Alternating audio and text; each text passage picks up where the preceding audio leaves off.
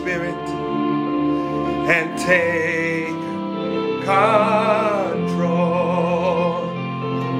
Wrap me in your loving arms and make me whole. Every situation that has troubled the mind, unto you every burden I roll. Jesus,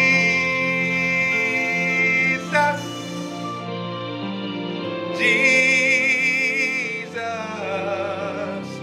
Jesus.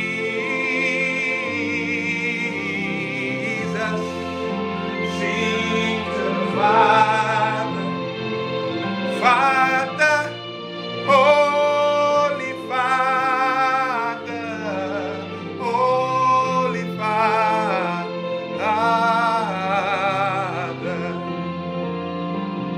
You're the Holy Spirit,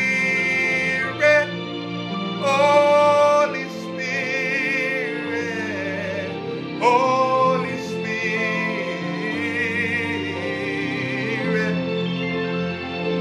You're the Holy Spirit, Holy Spirit.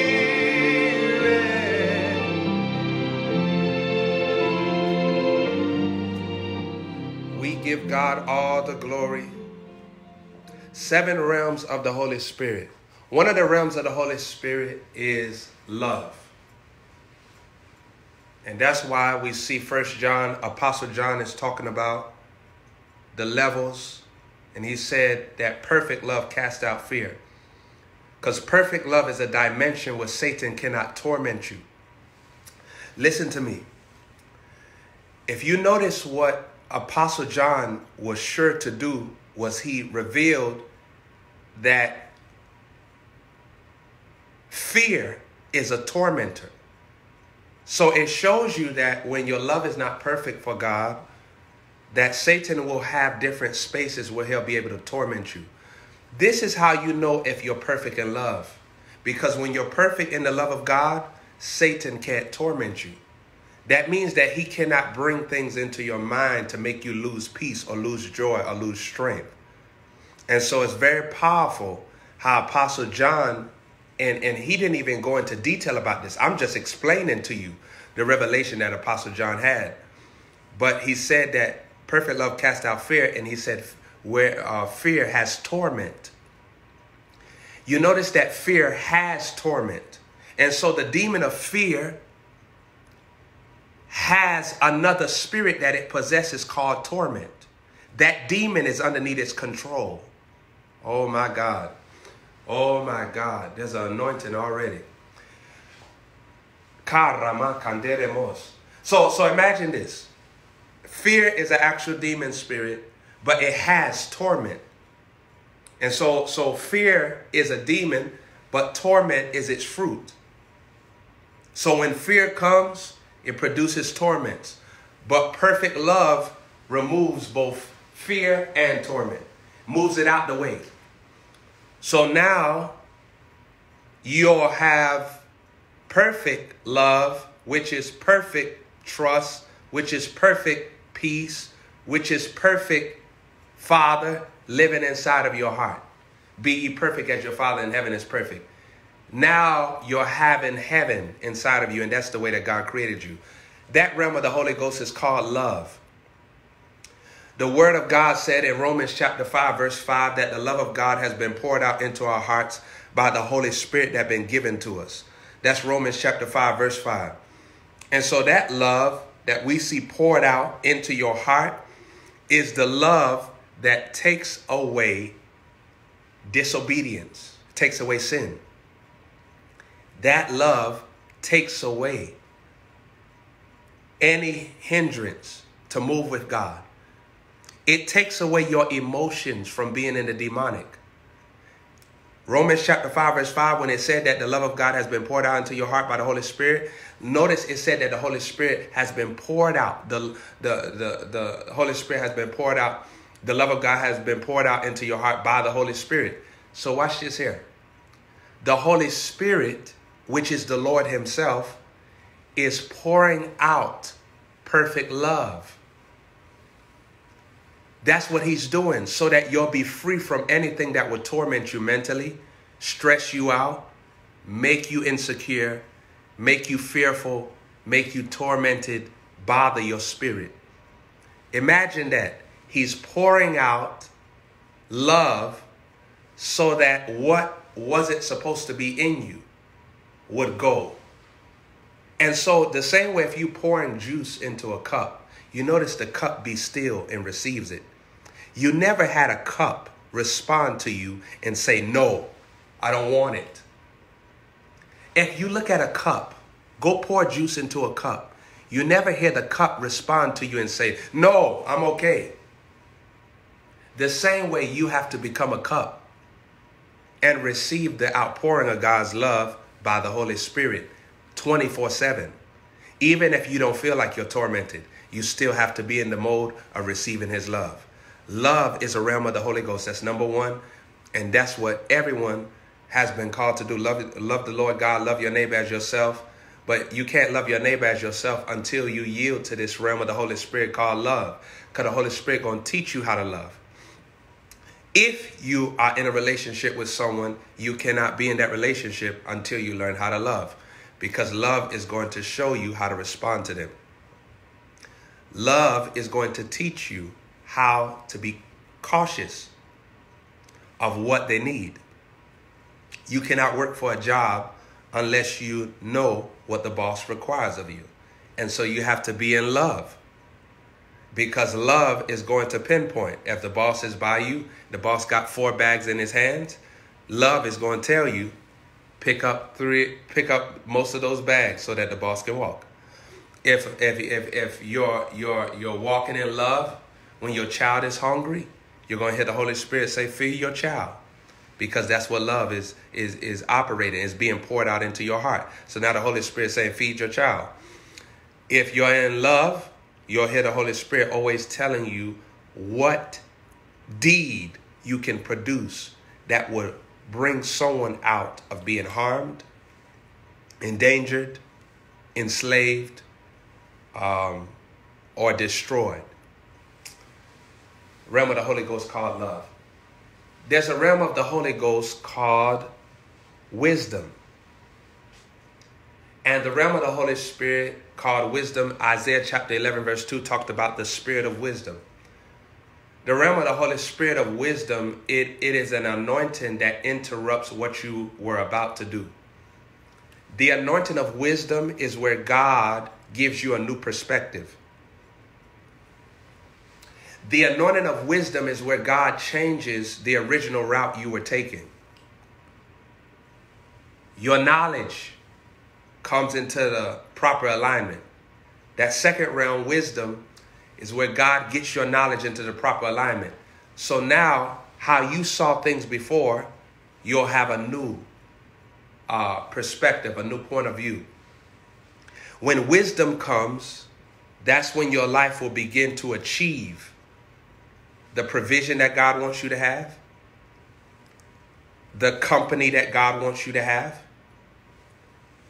the decisions that God wants you to make. And when wisdom comes, you'll have strength. That's why Proverbs chapter 24 says that a wise man is strong. Proverbs chapter 24 verse 4 and 5 says that a wise man is strong. Yes, a man of knowledge, he increases strength. Because the wise man is strong, because the wise man has a mentality of the right perspective that has been downloaded to him from God. So now the Lord himself has given you that mentality. The Lord himself has given you that frame of thought. And that's why Proverbs chapter 3 says that happy is the man that findeth wisdom.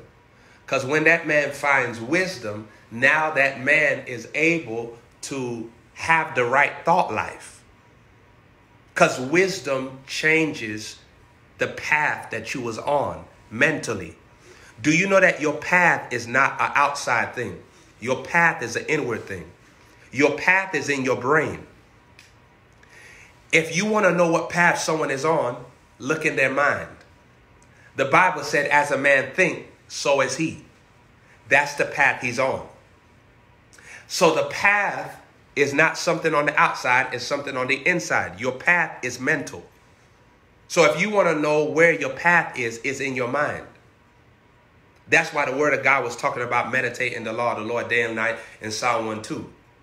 That's why Isaiah 26:3. All these are dealing with the mind.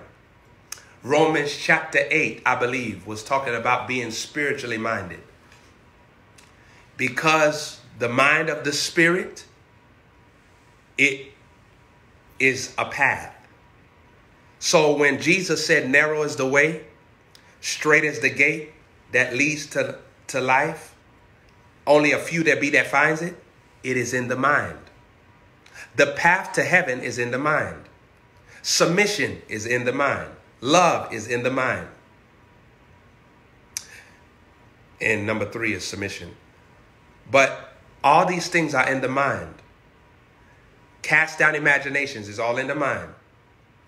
Jesus said, man shall not live by bread alone. Every word that proceeds out of the mouth of God. That was all in Jesus' mind. The Bible said that until the word of the Lord came to pass in the book of Psalms, that Joseph, he waited on God. He submitted himself to God. That was all in his mind. The reason why Naomi was in the life of Ruth was to fashion her mind. Naomi had the instructions, the ideas to give to Ruth so that Ruth could step into a new season. That was all in her mind. Imagine Ruth's future was in Naomi's mind. I'm going to say this again. Imagine this. Ruth's future was in Naomi's mind. So imagine when God locks up your future in someone else's mind. Never believe that lie. You see it all over social media sometimes. People tell us, I don't need nobody but God. Use a doggone lie. Because God made it so that you'll need people on the earth. If you don't need nobody on the earth, you're going to stay broke. If you don't need nobody on the earth, you're going to stay without any provision. You're going to live a poor life, a sick life, a tormented life. Because you was created to love your neighbor as yourself. You're going to need somebody. There will always be a humbling factor where God will pit you in dependency of someone else. You will need them. Every wife must know that your husband needs you. Your husband needs you. That's why the person will marry you. They need you. So never look at your husband and say, oh, he doesn't. He never cleans up. He never moves it. That's because he needs you. Never look at your boss at the workplace and say, oh, they can't do nothing. Why they can't do this workplace if they're so smart? That's why they hired you. They need you. Don't look at your child and say, you need to change your own diapers. Your child needs you. The Father pits you to need someone. You come into this world needing someone. Go tell me when an infant comes out of that womb, how they learn to eat food and how they learn how to walk. They needed someone. We all need somebody. The Holy Spirit will put in your life who you need. For the woman at Zarephath, it was Elijah. For Gehazi, it was Elisha. He always puts somebody in your life that you need. For Samuel, it was Eli. Imagine this. He needed Eli because Eli knew to tell him, this is the Lord talking to you. If Eli does not tell Samuel that the Lord is talking to him, Samuel will not be Samuel. Because there are many people today that are called to that type of walk of Samuel, but they'll never know it because they don't have an Eli in their life. The Lord will call them. They go ask somebody, I heard a voice call me. People will say, you're crazy. You done lost your mind. And that's the Lord talking to them. People hear voices all the time. You got to ask them, what is the voice saying? We live in a spiritual world. You can hear the conversation of angels. You can hear the conversation of demons. And so many people don't have an Eli.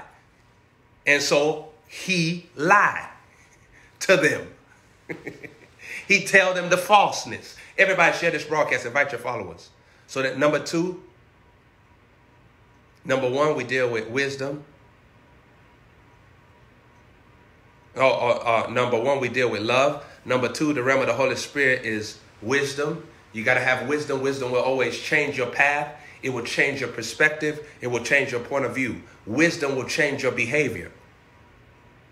Because when wisdom comes, that's why the Bible said that David behaved wisely. It affected his behavior.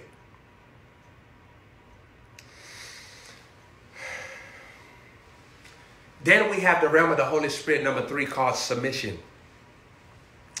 The realm of the Holy Spirit called submission is this: to always be ready to be taught. Submission is always be ready to be taught. And let me give you a revelation about submission, why so many people, they need to hear this. Because submission is a realm where I position myself to learn. I have to learn what God wants. I have to learn what God will want. I have to even learn what God has wanted. So in submission, I find out was, is, and is to come about the Lord Jesus, about the Holy Spirit. Because Jesus is the Holy Spirit. All right? Say that again. Jesus is the Holy Spirit. He's the Holy Ghost. He's the Spirit of truth. Me and you have a spirit. Our spirit is who we are. The same way the Holy Spirit is who Jesus is. He died. He said, I have to die. He was telling the disciples, I must do this. Because when you die, your spirit leaves your body. Jesus put it like that he died. And now his Holy Ghost came to whosoever would receive him.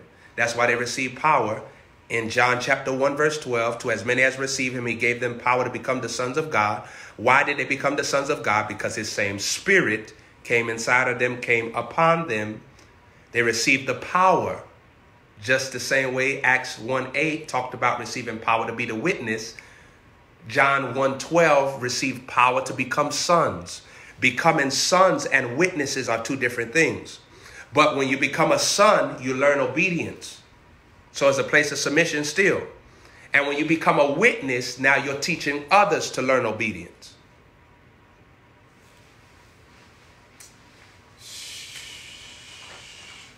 When we deal with sonship, you're learning obedience. That's Hebrews chapter 5, verse 8. You learn obedience by the things you suffer. That's Hebrews chapter 5, verse 8. And then Hebrews chapter 5, verse 9. Jesus has become the author of eternal salvation to those that obey him. Now you're teaching other people to obey God. That's why you're a witness. Because you're letting people know, I have experienced this. Now you can. Number three is submission. When submission comes into your life, this is how you resist the devil. You cannot resist the devil without submission. Submission is going to show you how to resist the devil. If you don't have submission in your life, you'll become the devil's puppet, and he'll swing you where he wants, to do what he wants, to destroy who he wants. And Satan will use you to mess up the will of God. If you don't have submission as a man or a woman, you will be used as a conduit. You will be used as a vessel to fight against God.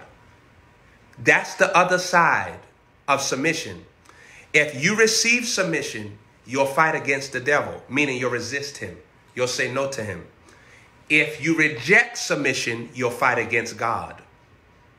I'm going to say this one more time. If you receive submission, you'll fight against the devil. You'll resist him. If you refuse submission, you'll fight against God. You'll resist him. So submission is very important. It's the realm of the Holy Spirit. He teaches you submission. How does the Holy Spirit master submission in you? He'll send an authority figure, a prophet, someone that will give you instructions.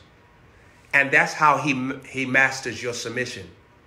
You cannot submit yourself unto God until you learn what God is saying. God will speak to you. He'll speak to you through the word. He'll speak to you through authority. And sometimes the authority may not even be of God, but God is using them to test you or try you. That's why you must always be ready to submit yourself.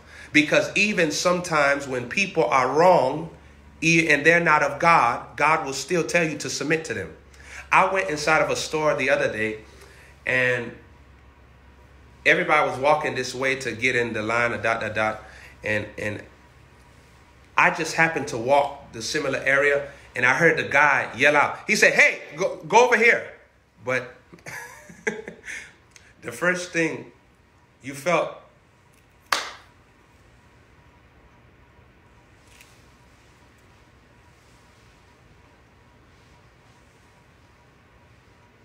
I said nothing. I didn't tell the man, "Hey, I wasn't even going over there." I didn't tell the man, "Why you yell at me like that?"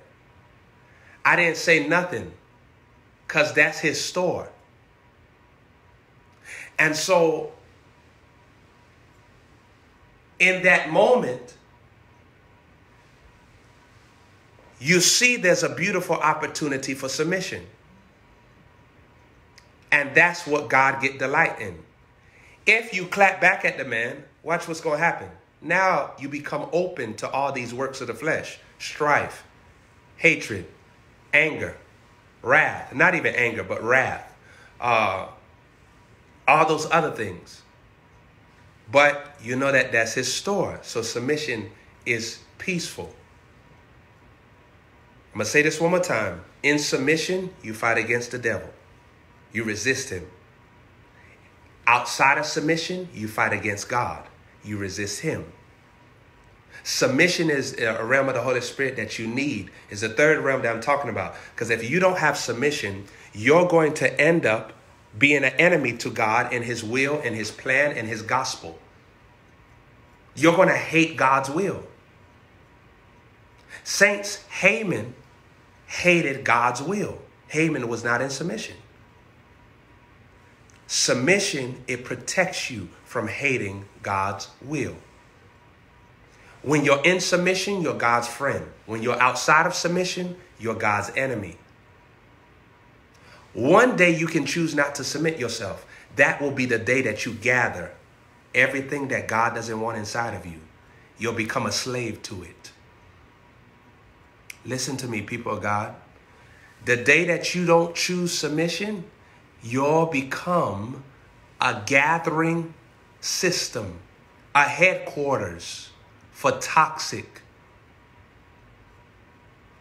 devices, toxic decision, toxic thoughts.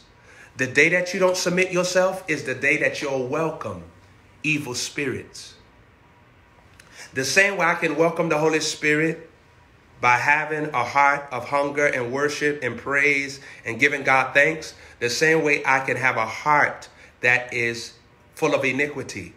You can welcome demons. You can welcome evil spirits. And that happens when you leave submission. When you're outside of submission, you're not powerful. You're underneath demonic power. When you're in submission, you're at your most powerful place. When you're outside of submission, Jesus showed us what happened. Remember what Jesus said: "If it's your will, take this cup from me." You see the sweat turn into blood. You see all these things occurring. It's like it's so stressful. It's so hard. But then he said, "Not my will, your will be done." Here goes submission. The devil couldn't stop Jesus. He used submission. Submission happened in Abigail and Nabal scenario. Remember, David is asking for food. Him and his people are going through a hard time. They're asking Nabal to give them some food. Nabal refused to give them food. And so after Nabal refused to give them food, remember, Nabal refuses to submit himself. Let's look at, now we see Abigail. She submits herself to David. So what's going on here? We're seeing submission. When we deal with Nabal, he refuses to submit. He becomes God's enemy. So God kills him in less than 10 days. See, when you're outside of submission, you become God's enemy. You cannot heed anything that he wants you to do in this life when you're outside of submission. So, saints, there's so many people saying, what is God saying to me? Submit yourself. That's the word of the Lord to you. You say, well, how do I submit myself? Number one, you cannot submit yourself without attentiveness. You have to learn how to attend to God, because he's going to show you where to invest your submission. Remember, the Holy Spirit guides you in all truth. He's going to guide you to where your submission must be spent. The currency for freedom is submission. If you're taking notes, write that down. The currency for freedom is submission. Because if submission gives me the power to resist the devil, then the devil doesn't have power to enslave me. So the currency for freedom is submission. When you're outside of submission, you're not free. That's why you don't feel free.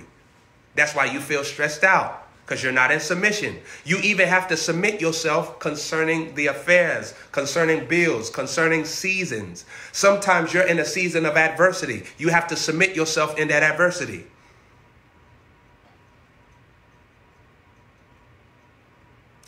While you're in a season of storms, you have to submit yourself in that season of storm. If you start complaining, you're not in submission. If you start wanting to shut down on God, you're not in submission. People that are not in submission are quitters. They quit very easily. They get discouraged very easily because they're not in submission. When you're in submission, you receive a supply of God's strength. When you're in submission, God keeps on boosting you up every single day to follow him. When you're in submission, God will keep on being your fortified place. Weakness cannot be the master of the submitted. I'm going to say that again. Weakness cannot be the master of the submitted. If you take notes, write that down. Weakness cannot be the master of the submitted. When you are submitted, weakness cannot be your master. It can't rule you.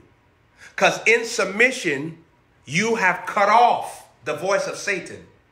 Because remember, the only thing that goes against submission is the voice of the devil. So you have to choose either submission to God as a man or woman, or become the devil's worker. You either are in submission to God or you work iniquity. You have to choose this day who you'll serve. The only way for you to get free from being a devil worker is through submission. So the next time you have an attitude, the next time you get irritated, the next time you get bothered, remember, am I being bothered because God is bothering me? Or am I being bothered because I'm not in submission?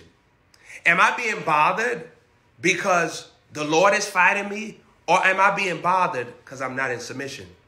When I submit myself, I'm no longer bothered, because there's grace for me to attend to what God wants. There's grace for me to listen for the voice and heed the voice of the Spirit. In submission is where your strength flows. Is a mentality that causes you to accomplish kingdom assignments. And when you're in submission, you start helping God's work go forth. How do you know when someone is in submission? They become a helper of the gospel. Submitted people want other people to receive Jesus. They want other people to hear good news, the good news of the gospel. When you're in submission, you become a promoter of God's power and God's word and God's gospel and God's messengers. You start becoming an advocate for this blood covenant. You want people to hear about it. When you're in submission, you're not a distraction. You never affect the anointing. You keep the anointing strong in a region, in a city, in an assignment, in a ministry. Because that's what submission does. Oh my gosh. How many of y'all understanding this? Submission is not a gender thing alone. It's for everybody. Everybody has to learn submission. Submission, a man of God has to submit himself to God to hear wisdom. A woman of God had to submit herself to God for helping the wisdom go forth. God did not speak to Eve. He spoke to Adam. But he didn't speak to Eve so that Eve would have a reason to submit.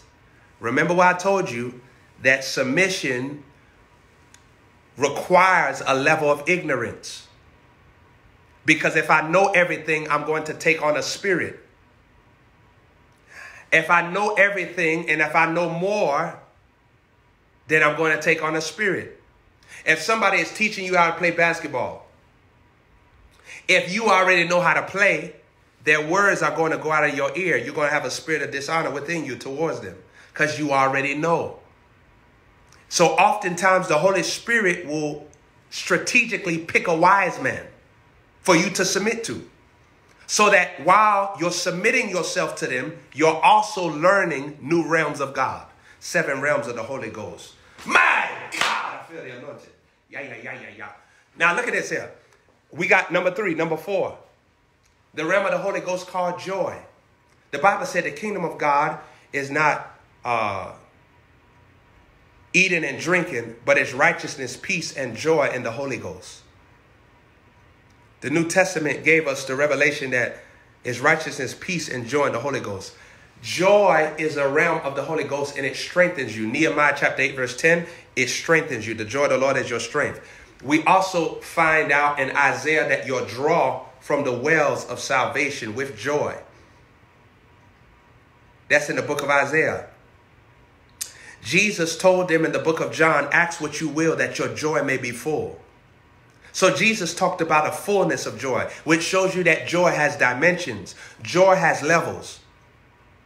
And so joy will determine what level of strength you have mentally. Always remember that power deals with your decisions, but strength deals with your mind. If someone is strong, it's a mentality. If they're powerful, it's an ability. All right.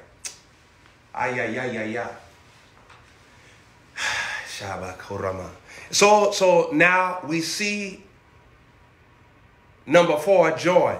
The joy of the Lord is going to keep you in a place of mental strength. That's why you'll be able to complete kingdom assignments, because of joy. Joy will give you the stamina so that you don't quit, so that you don't miss. Joy will keep you focused. Joy will keep you enthusiastic. The minute that you lose your enthusiasm, you become a victim of deception. Enthusiasm protects your progress with the Holy Spirit. Enthusiasm, it protects your focus. Enthusiasm keeps you in true worship, because you can step over into false worship. And false worship is where you withhold from God what he asks you for. True worship is where you give to God what he asks you for. That realm of the Holy Ghost, righteousness, peace, and joy in the Holy Ghost. Joy is a realm in the Holy Ghost. Now, another realm in the Holy Ghost, number 5, I want to deal with fruits. Fruits is exactly what it is described. A fruit is something that you eat and is healthy for your body. The same way you are the body of Christ. And so your body needs fruits. The fruit that you do is not only a blessing to others, but it is a blessing to you. When you operate in fruits, you start getting servanthood minded. Notice I didn't say servant minded. I said servanthood. Because a servant does not know what their master is doing. But servanthood is where you do the fruits of serving. It means that this is a special activity, task, mission, submission. So now you're offering this fruit to God because there's 3 realms that are eating from the fruit. Number 5, the fruit realm of the Holy Ghost. There's 3 different avenues that's eating from the fruits that you bear. People, yourself, and God. There's 3 realms that's eating from the 5th realm, which is fruits. When you bear fruits, there are people that's able to partake of it. You partake of it. God partakes of it. It's a snack. It's a snack. You notice that we see the fruits of the Spirit in Galatians 5, verse 22 and on. But we see the Lord Jesus talk about that his meat is to do the will of the Father. So we have meats, we have fruits, and we have milks or milk. We see that, I believe it was Peter that talked about the meat of the word. So we have the fruit, we have the meat, we have the milk. The milk is at the low place, is elementary. The fruit and the meat are both a graduated place. That's why the Lord told Adam, be fruitful and multiply. Be fruitful and multiply. Because that's the realm of the Holy Ghost. Number 6, the realm of the Holy Ghost I want to talk to you about is creative power. If you notice in Genesis, the Holy Spirit was over the waters, and the Bible said, then God said, let there be light. It's creative power. The Holy Spirit does this through words. So the Holy Spirit will download the words in you for you to declare into your atmosphere.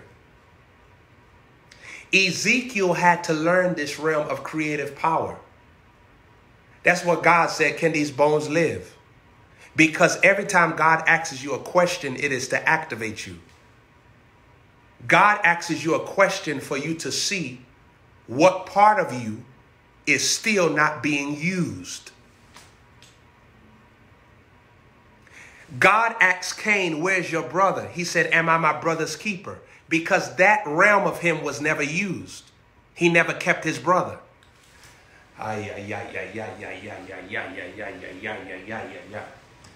So the 6th realm, we're dealing with creative power. Creative power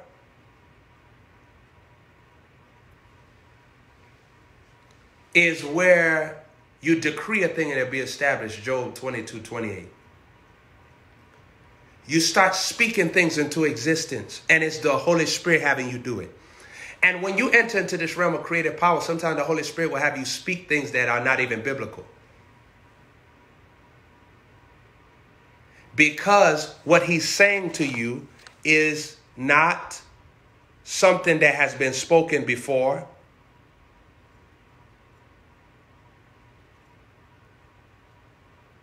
Is not something that you have heard before, is a supernatural word.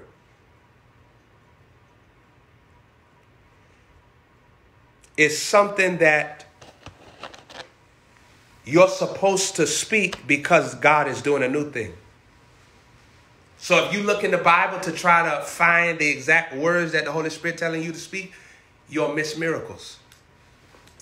Because this is not in the word like that.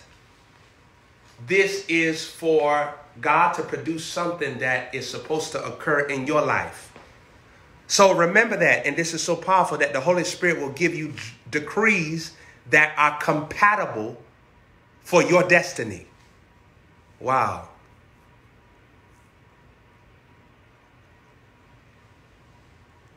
The decrees is not for other people. It's for your destiny. And so you have to be very cautious who you share those decrees with or who you let in those decrees, because if you share your decree with the wrong person, it will kill the intimacy you have with the Holy Spirit for a moment. And that can continue for the rest of your life if you never recover. That's really up to you. Because some people, once you involve other people, if they kill that word, that decree, now the intimacy with you and the Holy Spirit is broken because of them. But they were never supposed to be a part of that decree. Excitement can create blindness. If you're taking notes, write that down. That's a wisdom door. Excitement can cause recklessness.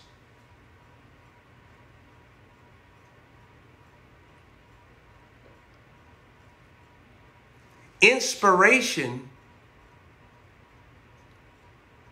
can become expiration, because inspiration often will make you feel so good that you don't realize what's bad that can take you out of what's good. You ever saw somebody playing on a playground? How many of y'all ever had children playing on a playground and then some other bad child try to come play with your child and just try to mess with your child? Have you ever had that happen before? Or like you might be at a doctor's office and your child is raised a certain way, and then somebody call your child to get your child to do what they do, and that's not how you raise your child, and you become protective of your child. What's going on? Your child is enjoying themselves.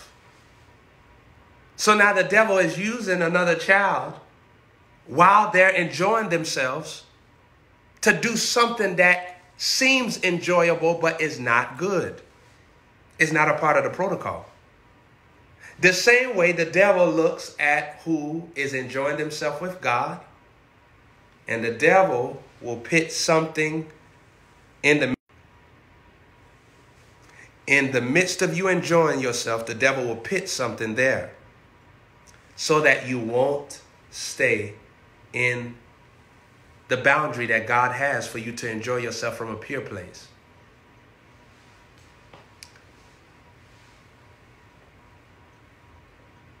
The same way God sends people to bless you, Satan sends people to interrupt you.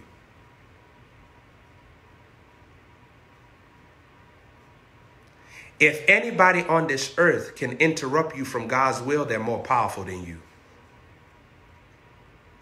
Jesus. I got to, I'm going to say this one more time. If anybody can interrupt you from doing God's will for your life, they're more powerful than you. But if you can complete your God-given assignment, that means that you're more powerful than them. That's the only thing that's going to weigh this out. In your lifetime, you say, well, my cousin, they made me start smoking again. No, your cousin just more powerful than you. You say, well, they're not saved. I read the Bible. Exactly. That's how not powerful you are. Now, you can switch that, but you're going to have to stop smoking the weed.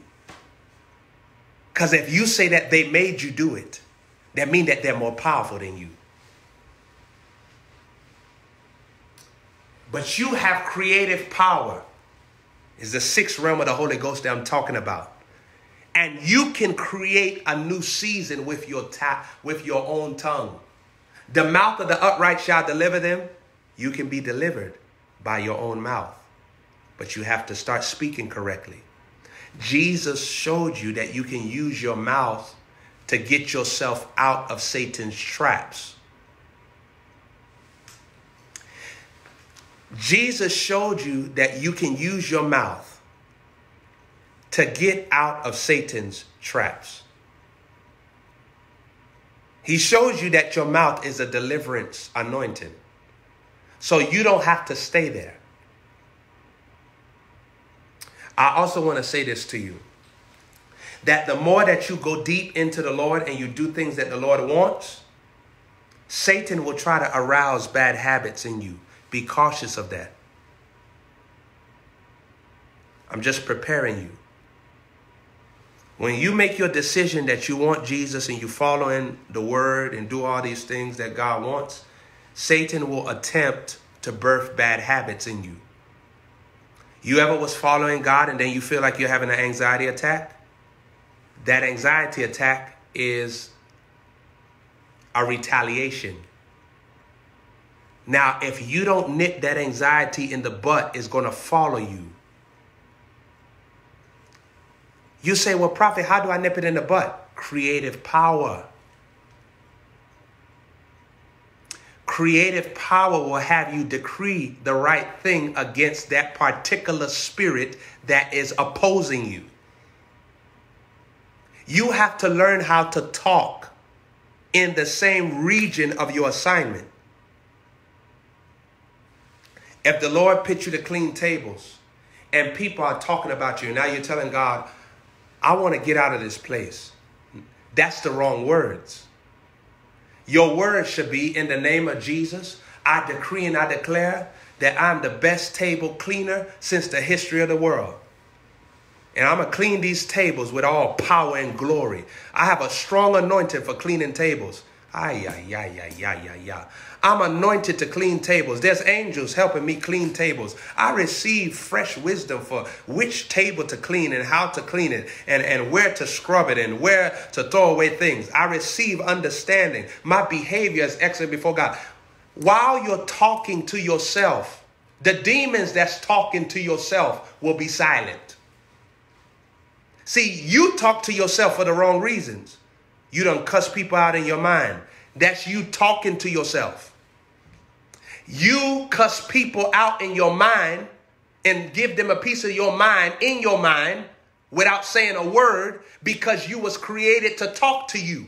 But you never took the time to talk to you the right words. You're supposed to talk to you the right words. You spoke to yourself about revenge. You spoke to yourself about an argument. You spoke to yourself about being in a vindictive realm. You spoke to yourself in a childish, petty debate. But you never spoke to yourself in the realm of the anointing. You never spoke to yourself in the realm of the glory.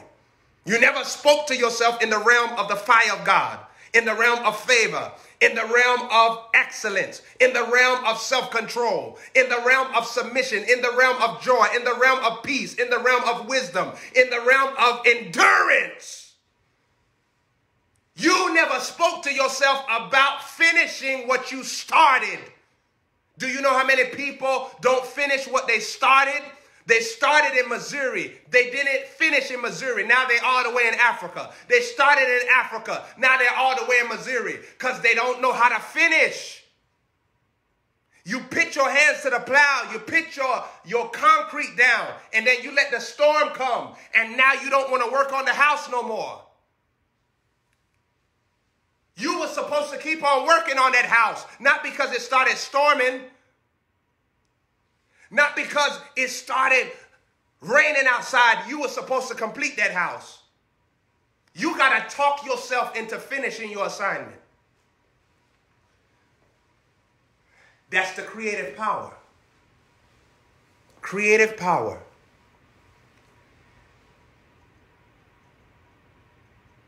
This seventh realm of the Holy Spirit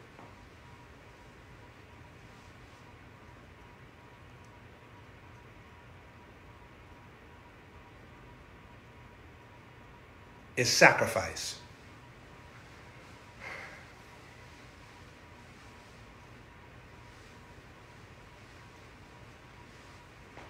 God promises Abraham, Isaac, he said, offer up your son. It's a realm of sacrifice. Lot had built his place. He was enjoying his place in Sodom and Gomorrah. The angels say, you have to leave Sodom and Gomorrah. Sacrifice.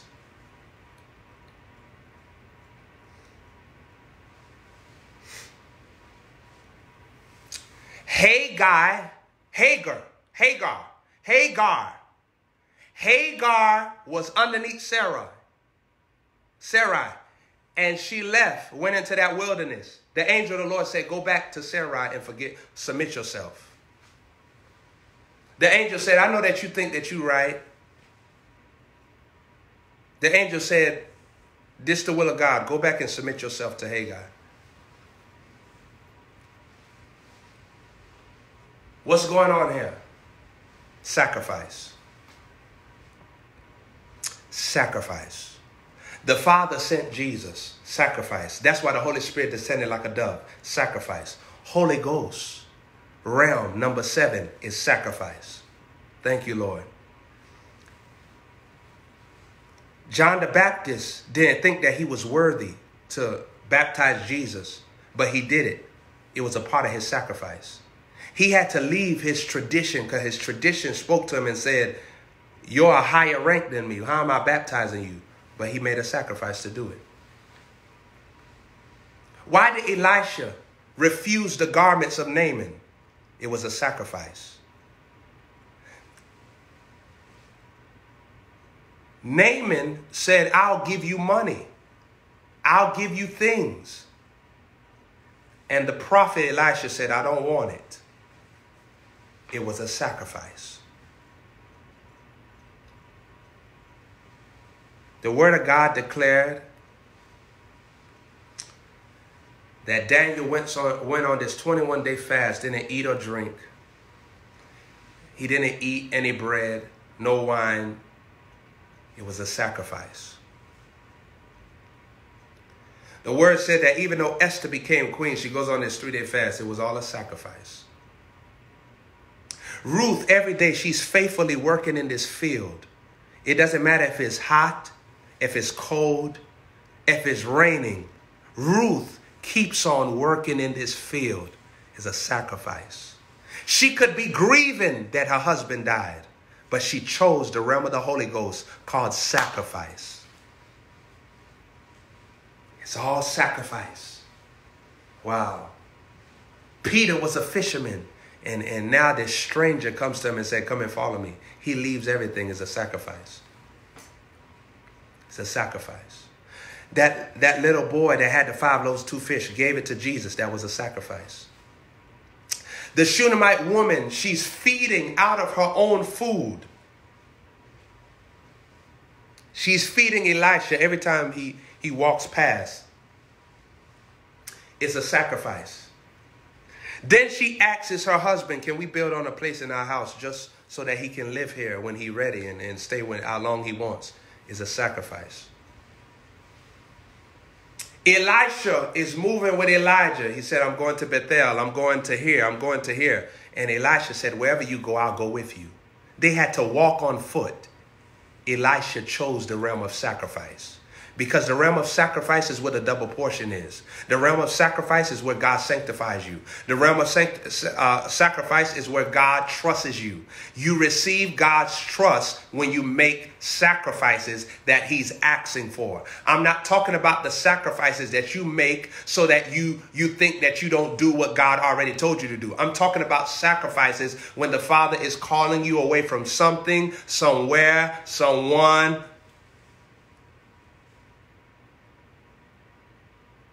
Before you make a sacrifice, there's nothing the devil can do to stop you. It's in the realm of sacrifice. Father, I pray for every single person. Let them receive this message in Jesus' name. Father, as you spoke this word to me, I've spoken it to them. I've said exactly what you told me to say. I decree this word over this line. I decree the blood of the Lamb over every single person. And I pray for their life. You want to receive Jesus? Say, Father, forgive me of my sins. I repent. Come into my life, Lord Jesus. Some of you all need to say it. Some of y'all need to say it because you're in a dry place with God. Father, I repent of my sin. I want your will. Let your will be done in me. Say, Jesus, take me over. King Jesus, possess me. King Jesus, fill me up. Use my life for your glory. King Jesus, I give you all of me. Go ahead and do it. Go ahead and do it. Go ahead and do it. Start afresh with God. Start afresh out of the flesh. And don't let the flesh come in. King Jesus, take me over, possess me, hijack my body. Hijack my body and use it for your glory. The same way a terrorist can hijack a plane, the Holy Spirit can hijack your body and make you great and mighty. Jesus is on the throne. He'll never leave you alone. In Jesus' mighty name. Follow me on Periscope, Prophet Joshua Holmes.